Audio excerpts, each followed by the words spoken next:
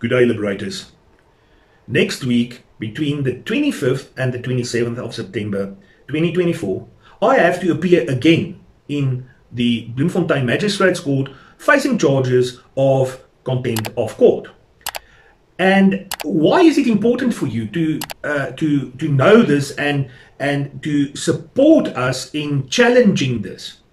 Is that it has got a direct bearing on the COVID-19 lockdown and the fact that we have succeeded in declaring the COVID-19 lockdown regulations way back on the 2nd of June 2020. We've obtained a High Court order to declare it as constitutionally invalid. But as you know, that irrespective of us obtaining that court order, the government continued with the lockdown for another 2 years.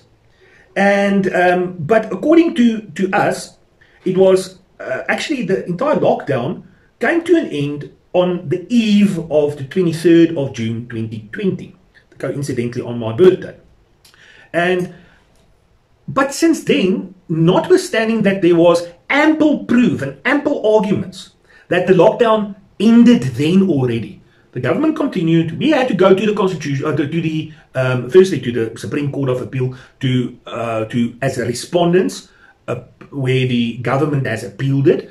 And what happened at the Supreme Court of Appeal is the important thing. That our arguments that we have put before court to prove that the lockdown was over and that the government could not have continued with the lockdown at that point in time anymore. All those arguments have been just totally ignored. We know now through the Magistrates Court proceedings that Mr. Paul Myburgh, the Registrar at that point in time, never gave very important documentation to the now Chief Justice Maya. She was then the President of the Supreme Court of Appeal. And unfortunately, the fact that he was the one who never gave those important documentation to to Chief Justice Maya then resulted in the proceedings to continue where it should never have continued. And at that point, when we brought an application that the full bench of the Supreme Court of Appeal should have recused themselves because they were biased, clearly biased, at that point in time, we never knew that Mr. Paul Myburgh was actually responsible for that incident. And unfortunately, when the judges, Supreme Court of Appeal judges, continued with the hearing at that point in time, they, in our absence, because we've objected to them being the presiding officers over the case, we then subsequently, after the hearing, got this email or this letter from Mr. Paul Myburgh apologizing for not giving the documentation to Justice Maya beforehand, and that, just apology. But that was shortly after the so-called hearing. And then we approached Justice Maya at that point in time and said, okay, there is no judgment, but we want you to take control over the Supreme Court of Appeal as the President, and you should actually tell your judges, the 5 judges, to consider that those proceedings before them did not take place, and that it should be heard in open court, and that we can then go back and argue our case. It was a complaint. It was also a complaint against Mr. Myburgh. It was a complaint addressed to her as the head of the court to investigate the judges and Mr. Paul Myburgh for what has transpired. Regrettably, Justice Maya decided not to act, and she said that no, she's not going to do any investigation. She wants us to just wait for the judgment. And at that point in time, I was extremely furious, but I also knew that the proceedings, that I was busy with a complaint which falls under qualified privilege.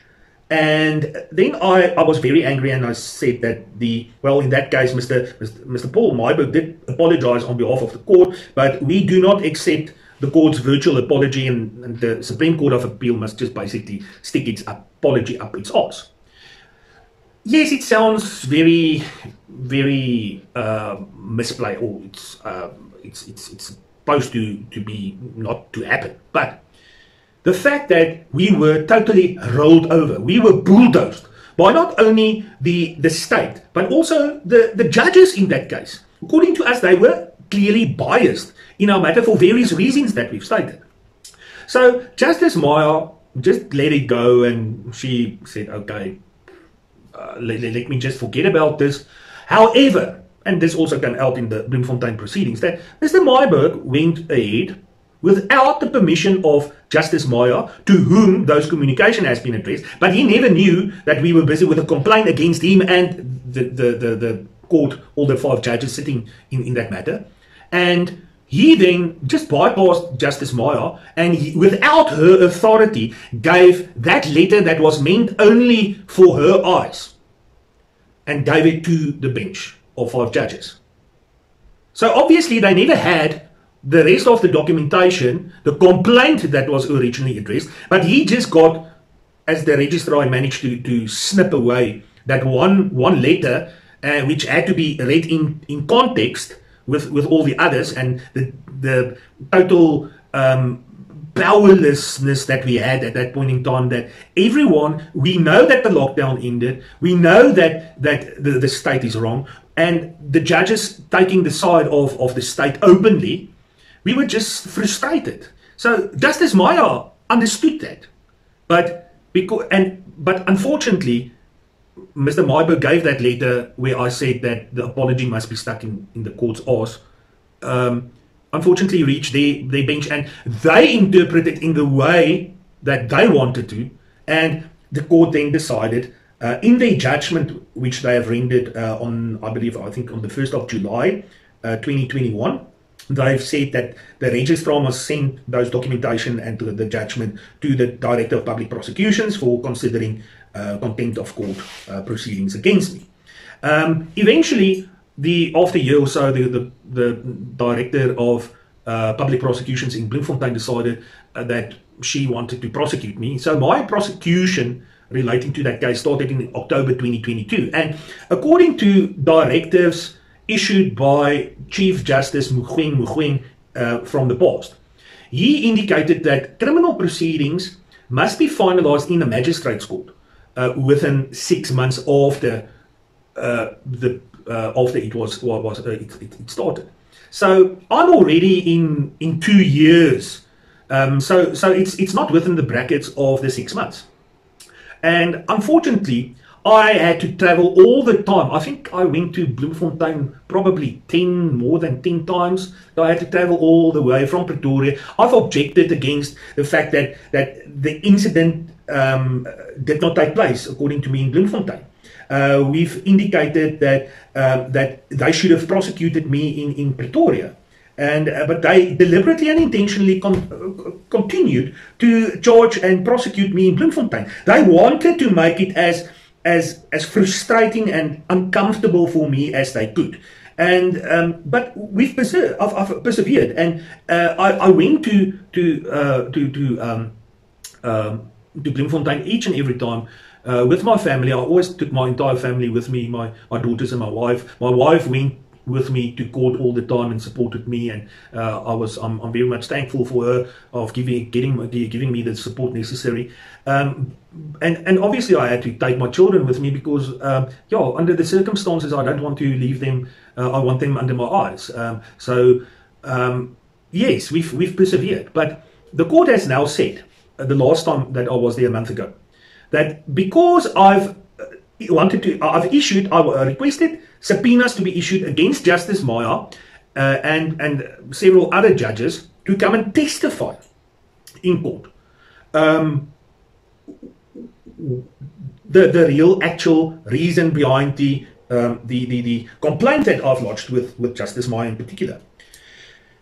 Unfortunately, Justice Punan, one of the Supreme Court of Appeal judges, intercepted the subpoenas. He said that the Magistrates Court doesn't have the authority to issue subpoenas against judges to come and testify, and he ensured that everything has been squashed. I was prevented my opportunity last time for the judges to appear so that as my witnesses, so that I can cross-examine them as hostile witnesses. And to get to the nitty-gritty of what actually transpired.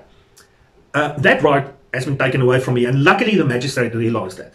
And he then indicated that when I return now and the judges aren't there to testify, which they will not be, he's going to continue with the so-called Section 342 inquiry in terms of the Criminal Procedure Act to determine why it's taking so long for my prosecution, and that I am being prejudiced in the process.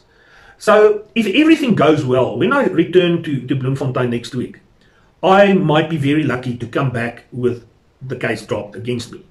And that would be a marvelous win for everyone, because the state and the Supreme Court of Appeal combined to prosecute me for having dared to complain against the judges for the fact that we believe that they should have recused themselves.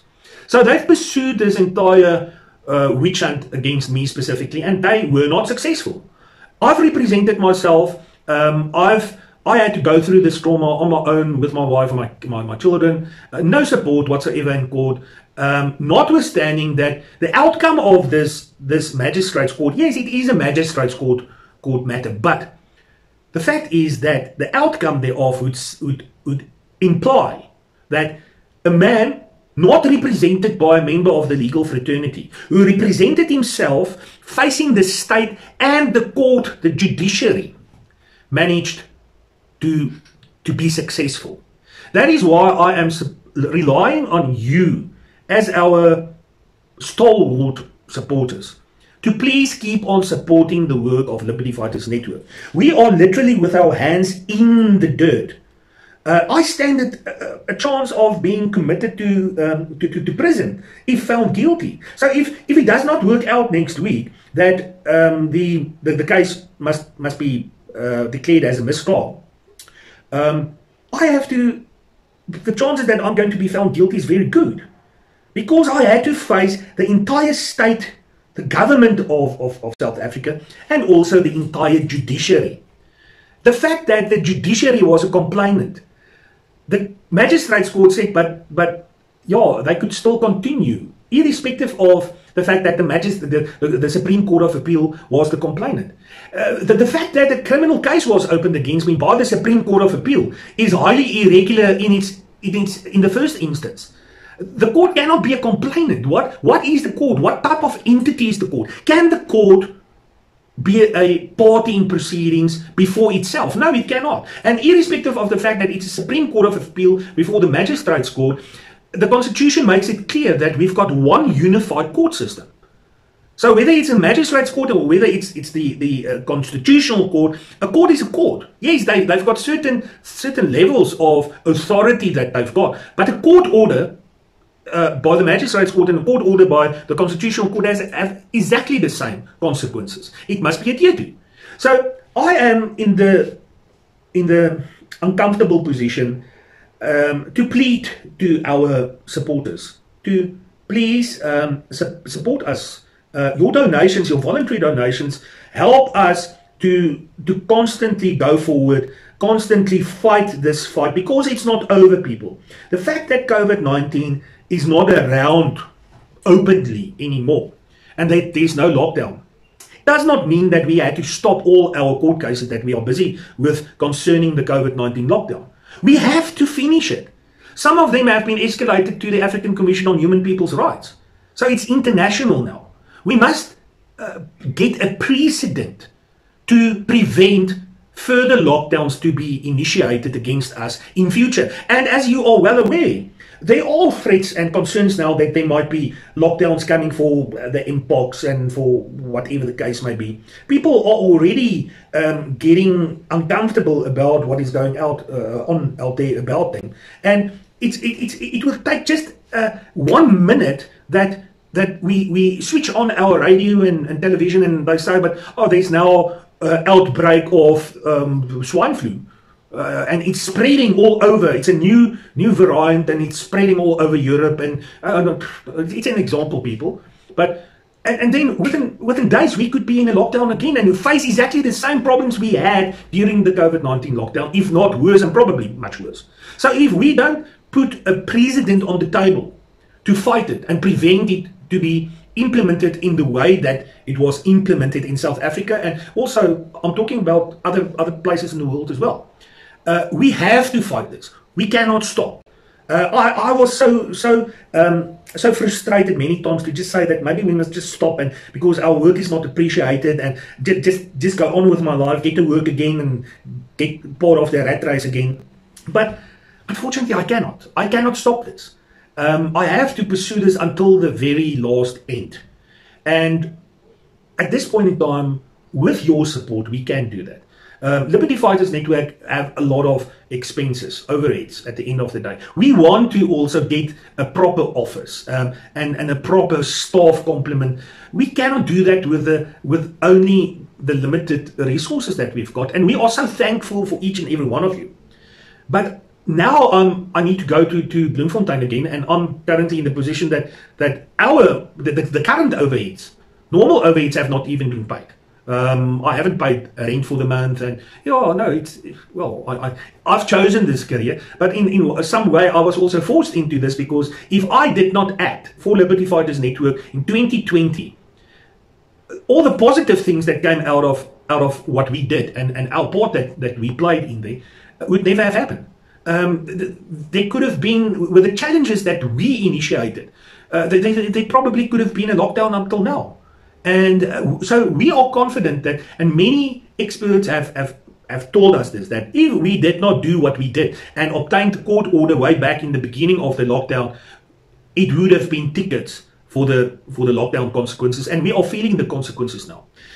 People, down in the description, you will find our banking details for voluntary donations, and please consider what I've said now, and put yourself in my position as an activist, that someone has to do the dirty work, and I feel that I've always said this, that I feel that God has prepared me and my family. We went through Iraqi training for a very long time in very difficult situations that we were before, to do what we are doing now. Thank you very much for your support, and I'll give you feedback on what happened in Bloemfontein. Thank you very much. God bless. Until the next time. Liberty Fighters Network. Liberty Fighters Network.